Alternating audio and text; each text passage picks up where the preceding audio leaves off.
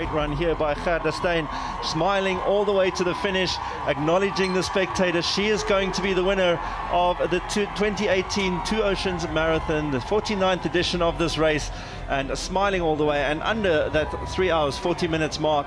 And what a great run by her. Looking so fresh crossing the line there. It's an ultra marathon. It's even longer than the regular marathon. The Two Oceans, one of the tougher races anyone is likely to run. Gerda Steyn is the champion. She's one of two South Africans to have won the race in the last 17 years. It is a truly remarkable accolade, and we are so proud to have you today on Sport at 10. You're looking at, and the pride seems to come up again, and the joy and the eyes are going red. Is it, you know, such a powerful moment to have seen again? It's unbelievable. It's been over a week now, but every time I see it, it's still like, I can't believe it happened. I'm so happy. Now, you're from the Free State, Bothaville, right? Yes, that's right. Waar's Bothaville? Exactly. That's exactly what it was. Everyone looking from Bothaville watching the show now is like, we're going to show that guy where's Bothaville. But, like, so if I'm going, where will I pass Bothaville? If you come from Johannesburg, you'll drive through Potchefstroom, yeah, and then straight down towards the Free State, and then you get to Bothaville at some stage. When you see all the mealie fields, you know you're in Bothaville. That's you. Yeah. Is that where the running talent was brought into you? Is that where you began this journey of yours? I'm not sure. Well, when I grew up, even through school, I never used to be a runner or an athlete in any way. Nix. So nothing, nix. So I always enjoyed sports, and obviously I always loved the outdoors. I grew up on the farm, so it's so part of you being out and running around. But and you clearly were a nerd, right? Because you go to school, you finish, and eventually you take up a career. That's right. As what? Yes, I studied for quantity surveyor in Bloemfontein. What do you do as a quantity surveyor? What's the actual job? So a quantity surveyor is someone who works on construction sites, and you basically have to quantify all the items that's needed to build, to do a construction. Measurements.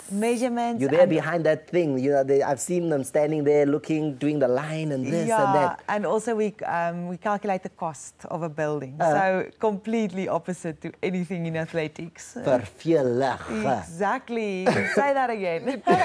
Boring job, right? For sure. Then somebody tries to put a bit of spice in your life, right? They come up to you and say, hey, why don't you join a running club? Join a running club, exactly. That's what happened.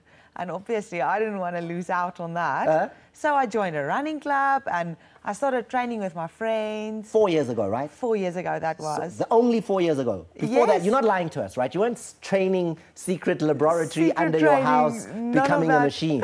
Under the farmhouse, there's a big lab. 4 years ago was the first time you said, let me join as a social runner, just, you know, something to do. Yeah, something to do, and make new friends and so on. So I joined the running club, and that was about 3 months from when I did my first marathon. So the guys there were saying, okay, we're all training towards a marathon, 42 kilometers. Why don't you join us? So I thought, okay, that sounds a good challenge. And then when we did the marathon, I ran away for all my friends. So they were like, yo, what's this girl? Talente. What's she doing? Yeah. So that's where it all started.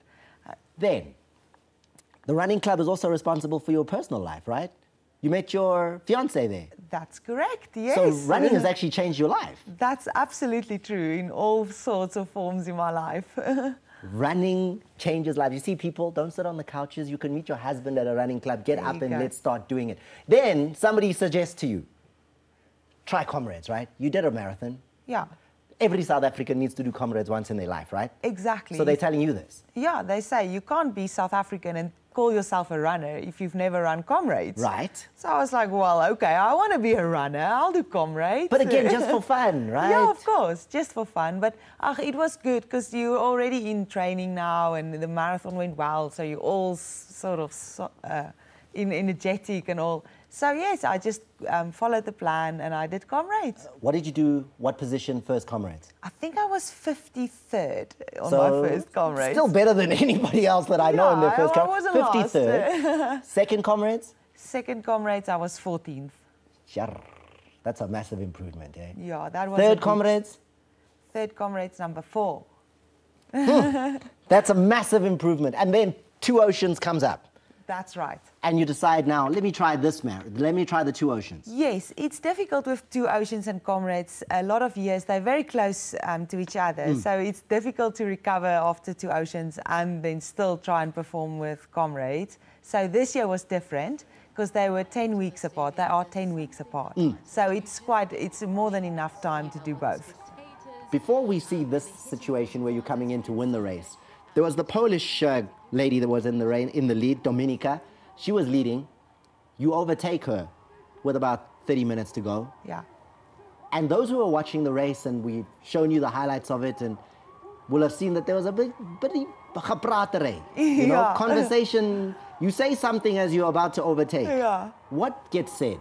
I passed her. You know, when you pass a lady, there's not that many ladies in the field up front, so you know basically who each and everyone is. So I always think it's a bit awkward passing another lady because you don't want to say nothing and you don't want to sound almost cocky. You want to be polite as you go you past, want to be right? polite. Like I'm going to leave you now, but say something nice. Yeah, and I didn't want to give her the famous Bruce Fordyce handshake because what if she passes me again?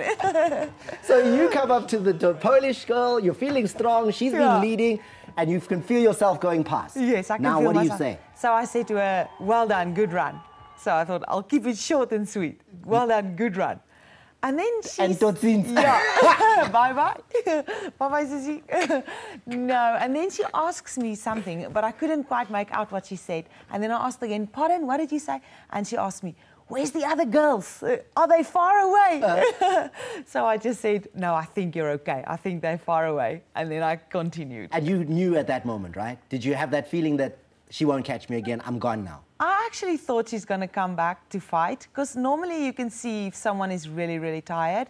And when I passed her, she actually still looked on good form to me. But you know how your head works. At that stage, there's so much going through your mind.